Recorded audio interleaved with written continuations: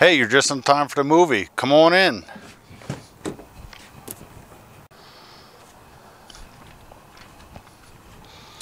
Alright, as you can see, it's very spacious inside.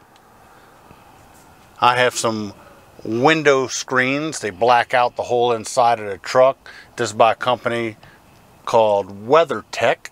I'll do a review on these later. But right now it's just about how I've been living. So let me climb on up in here. There we go.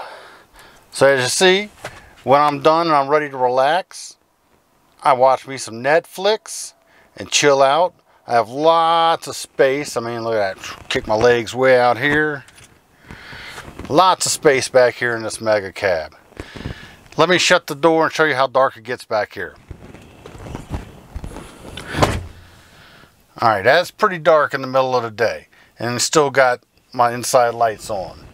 They'll go off in a minute. Alright, now let's see what it's like when it's time for bed.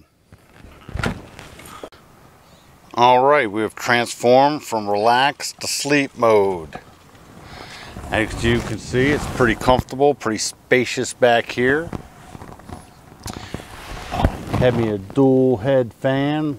Runs off a USB, plugs in right there. That's a constant hot, so I have some fresh air blowing on me. So what I did was take a queen size mattress topper, fold it in half, and that made it 60 by 40, and it's 8 inches thick, so it's pretty comfortable.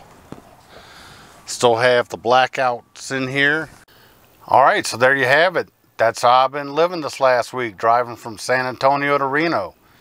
Been touring, pulling over, taking naps, taking breaks, watching TV, sleeping. It's been really good. Can't wait to do some real camping in this thing. I'll see y'all next time. Hey, two more things I didn't tell you all about.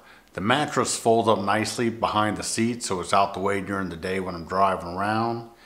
And today is Friday, September 6, 2019.